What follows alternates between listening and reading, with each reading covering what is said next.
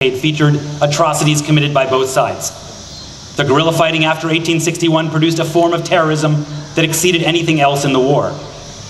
Jayhawking Kansans and Missouri bushwhackers famously took no prisoners, killed in cold blood, plundered and burned. 3 years before scorched earth warfare became a concept forever associated with the Shenandoah Valley in Virginia under General Philip Sheridan, it was already common here.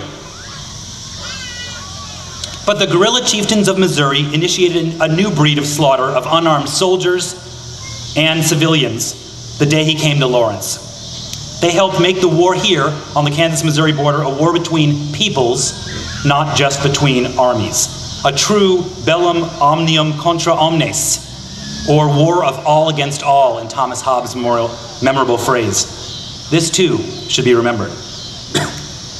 Furious for revenge, to even the score of the burning of Osceola, to make Yankees pay for the collapse of a building in Kansas City that lodged some incarcerated female relatives of the guerrillas, several companies of raiders combined under Quantrill's leadership, 450 men bent on murder and destruction. The townspeople of Lawrence went to sleep the night of August 20th, feeling relatively safe and secure. What chatter and intelligence had been gathered about a raid was pretty much ignored by the Union Army and even our town's leaders. And this feeling of peace and security was only enhanced as citizens gathered to hear a concert by our own Lawrence City Band, forebears of the people we will play here tonight on this very different August night, who were showing off new instruments paid for by the citizens of our prosperous town. This serenity and sense of security were shattered in the early morning of August 21st, 1863, when Quantrill addressed his assembled army just ahead of me, where 11th Street crosses Rhode Island. "Boys, this is the home of Jim Lane and Jennison. Give no quarter. Kill every male, burn every house," he was heard to say. For the next 4 hours, visitors from Missouri massacred approximately 200 men and boys and burned to the ground a quarter of the town's buildings. I say approximately because many victims were never found. We've done our best to list every name we could in the program you have in your hands tonight. Richard Cordley, a name every Lawrencian should remember, was the pastor of the Plymouth Congregational Church and was among the most eloquent chroniclers of what happened that terrible day. "Massachusetts Street," he wrote, "was one bed of embers. The dead lay along the sidewalk, many of them so burned they could not be recognized and could scarcely be taken up. Here and there among the embers could be seen the bones of those who had perished in the buildings that had been consumed." Sadly, we read versions of these words all too often, with datelines like Cairo, or New York City, or Tikrit. Cordley also wrote of an incident that is still haunting, at least personally to me, a century and a half later. "Our attention," he recalled, "was soon attracted by loud wailings. We went to the direction of the sound, and among the ashes of a large building sat a woman holding in her hands the blackened skull of her husband, who was shot and burned in that place. Her cries could be heard over the whole desolated town and added much to the feeling of sadness and horror which filled every heart." This, for me as a proud resident of this town, is one of the transcendent lessons of the 1863 massacre. For those of us who hate war and wanton destruction and retributive violence, this woman, whose name has been lost to history, connects us with a long ago past. As I said, it is fitting and it is good to commemorate such an awful human tragedy, an act of violence and mass murder that shocked and roused an entire nation. But it is better still to commemorate what happened next. For as the mayor told us, Lawrence's worst day was immediately followed by some of its best. Because the women, and it was mostly the women and men who survived this massacre, came together, determined to rebuild, not just to survive, but to thrive, Lawrence, Kansas would not be Osceola.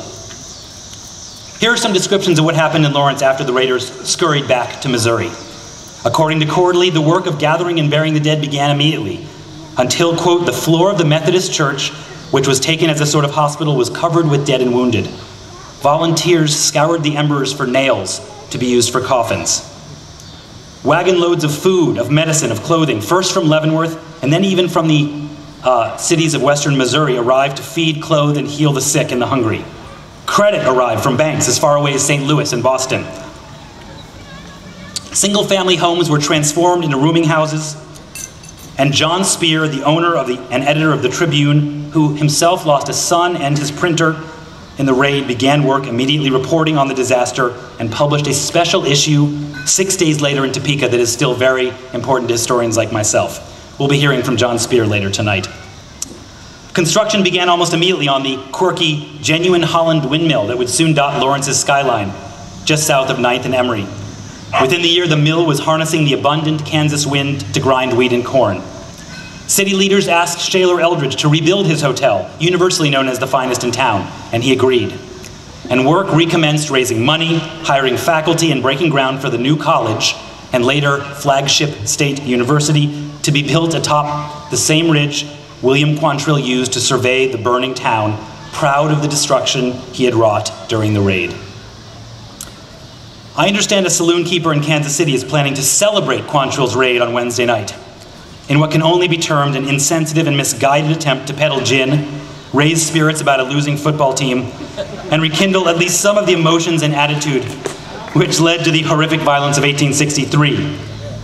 Our commemoration here tonight seeks a more laudable goal: to recall the names of the real people cut down before their time, and to emphasize how, even in the wake of tragedy, neighbors can band together, overcome, join hands, and rebuild a city even stronger and greater than it was before.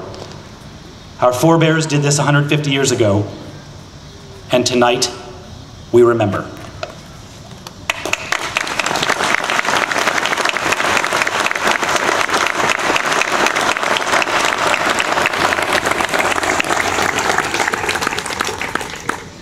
And now it's my honor to present Quantrills Raid survivor John Spear and his wife Elizabeth with the honor roll of victims' names.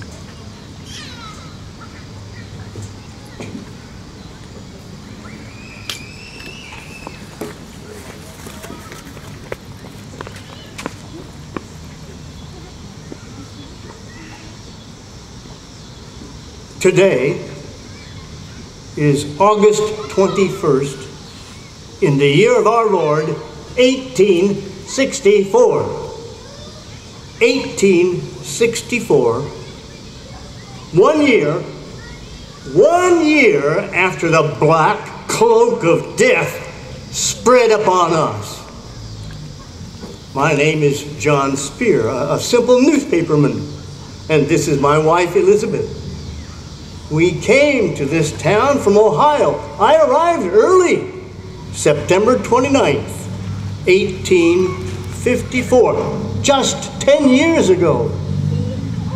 Some of you have read my newspaper, the Kansas Weekly Tribune, or later the Lawrence Republican. Excuse me. Here, in this city of Lawrence, came the locusts from Missouri.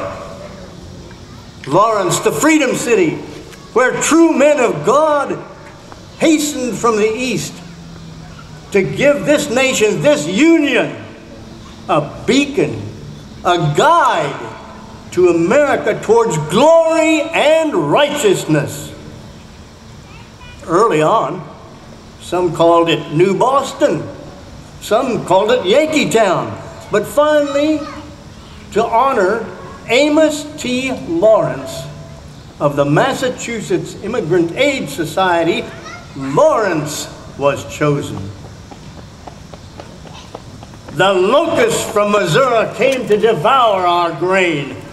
The good and honorable men who lived and made this city great in the eyes of all who desired to erase the blot, the stain of slavery from our shores. The locusts came. Quantrill and his band of drunken sots descended on our sleeping town. They robbed, they burned, they murdered, but this was not war. Rather, this was an attack on a sleeping and defenseless town. The locusts from Missouri came to feed on the grain of our city. They came to maim, to kill, to loot, burn the grain in our barn. Many are gone. Many are left. This, then, for those that are left is our obligation. We will make this city of Lawrence live on to a bright and lasting tribute for the souls who perished here by the locusts from Missouri. Damn that man Quantrill and his disciples of hell.